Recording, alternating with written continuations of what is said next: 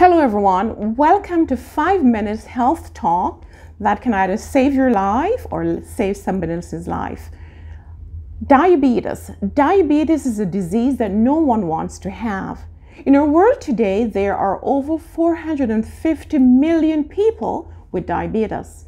In the United States, where I live, there are about over 100 million people with diabetes. Over 33% of the population either have diabetes, prediabetes, or undiagnosed diabetes. Now, we see obesity and diabetes coming together. That is called diabesity. What does that mean? Type 2 diabetes is associated with obesity. The extra fat in our bodies cause what we call insulin resistance. You see, the pancreas, which is a gland that is right under our left rib cage, produces a hormone that is called insulin. Now, when we have excessive fat in our bodies, that fat sits on the insulin receptors, causing the pancreas to be producing more and more insulin because the insulin just cannot function well. The insulin cannot take the sugar through that receptor into the cell. So we produce more and more insulin, and insulin resistance can lead to other complications. So diabetes type 2 is also called lifestyle disease. Lifestyle disease just simply means that it's a disease that can either be improved, prevented, or reversed using healthy lifestyle. Now, diabetes can lead to many complications. The leading cause of blindness in the United States is as a result of diabetes. Diabetes can lead to blindness, as I mentioned, renal failure, heart disease, increased susceptibility to infection like the COVID-19. It can also lead to poor circulation, as well as increased risks for various cancers. So diabetes is a disease that I want you to realize that you don't necessarily have to have. And if you already have diabetes, then you're not destined to be on drugs for the rest of your life. Now, what are some of the symptoms of diabetes? Increased thirst, fatigue, blurry vision, increased urination. All these are symptoms of diabetes. Now, when you have diabetes and you go to the doctor, we have an option to start you on healthy lifestyle, nutrition, exercise, rest, stress management, as well as medication. But the most important disease modifying factor is what you consume. You must have heard the saying that you are actually what you eat, and you are what you eat. So if you have diabetes, then what should you consume mostly in your diet?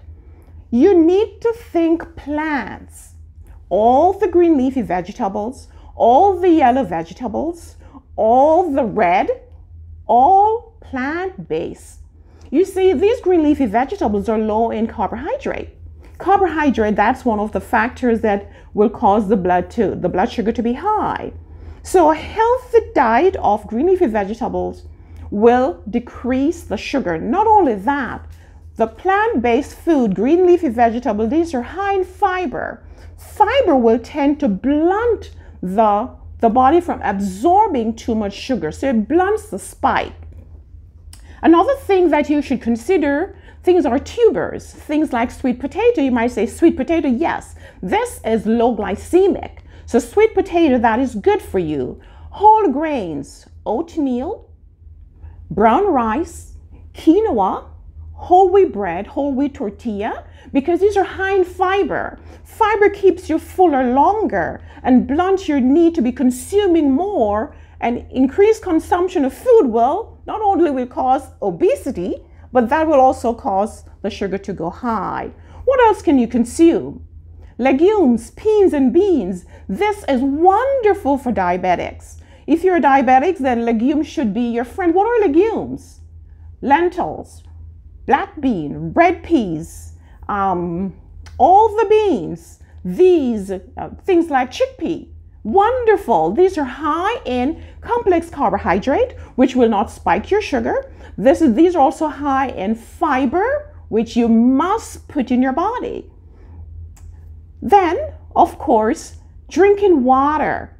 Water is good for many reasons, but water does not have calories, does not have sugar, and you need to consume a high amount of water to stay healthy. Seeds and nuts are great because they're low glycemic, meaning therefore they will not spike your sugar. They don't have carbohydrates. You must be careful though, because these are high in calories.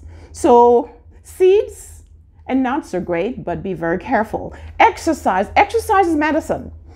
If you're diabetic, or if you want to prevent diabetes, and even if you want to decrease your weight, exercise is important.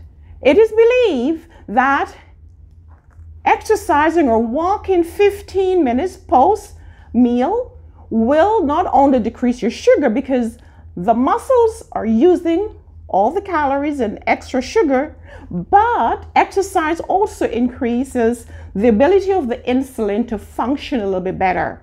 So exercise after meals, 15 minutes is good for diabetics. And of course, next, stress management. Increased stress increases certain stress hormone that will also increase your blood sugar. And lastly, trust in God.